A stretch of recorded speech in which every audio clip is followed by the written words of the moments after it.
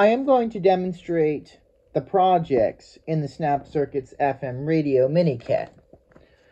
Like I said in the introduction video, there are 4 projects, and the first one is obviously the FM radio.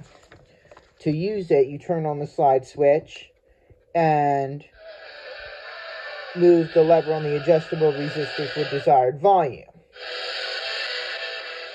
This is 88.5 WXPN HD. Now, to switch station, you push the T button, the tune button.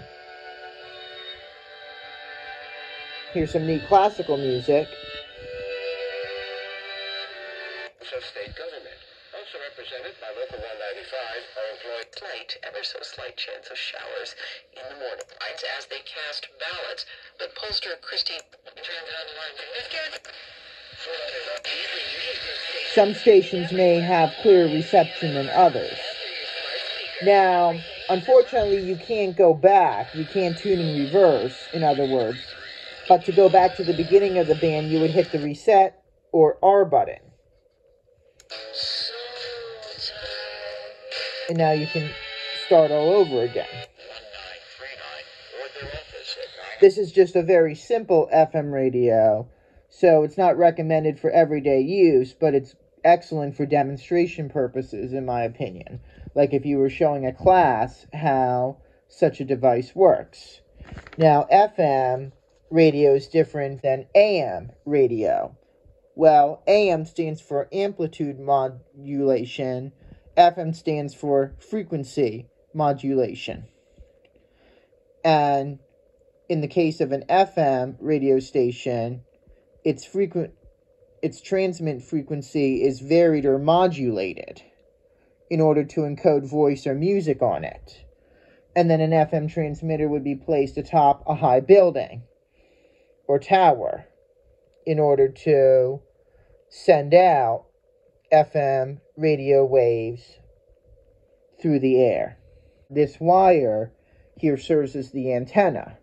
It will pick up FM radio waves, and then the U4 amplifier makes them stronger so that you can hear music or other sound through your speaker.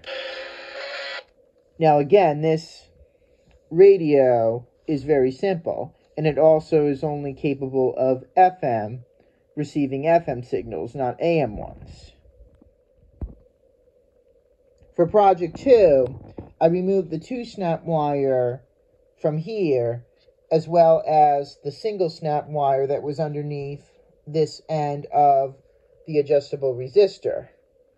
I am going to turn on the slide switch and touch this point on the RV resistor with my finger. Listen carefully. You probably hear very quiet static. If I tap the point repeatedly, you might hear a clicking sound. It's best to wet your finger for maximum sound quality, but that shows you that the amplifier is on and ready to amplify signals. Now, despite what I said about the FM radio in the previous project, it's possible in this one you might actually hear an AM radio station, and that'll be interesting if you do. The next 2 projects will use the same circuit, but for number 3, which is the electronic kazoo, I am going to touch both these 2 points simultaneously with my fingers. And you can hear some very interesting sounds from the speaker. You can change the pitch based on how hard you make contact with those 2 points. You may even be able to play a few songs with enough practice. Your fingers provide a feedback path across the amplifier.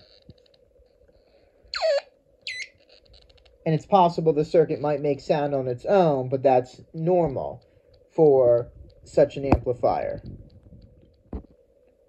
Project 4 is a simulated trombone. when I turn on the slide switch and place my fingers between these 2 points, you may hear sounds that are akin to that of a trombone. And then I can move the lever on the adjustable resistor to vary the pitch.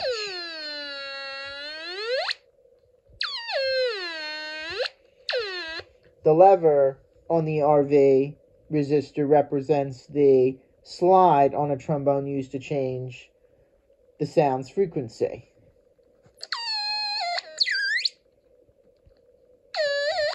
On the highest setting, the sound is so high-pitched that human ears cannot hear it. And there you have it with the projects of the Snap Circuits Mini Kit FM radio. Thank you very much for watching them, and I hope you learned a lot about FM radio as well as amplifiers.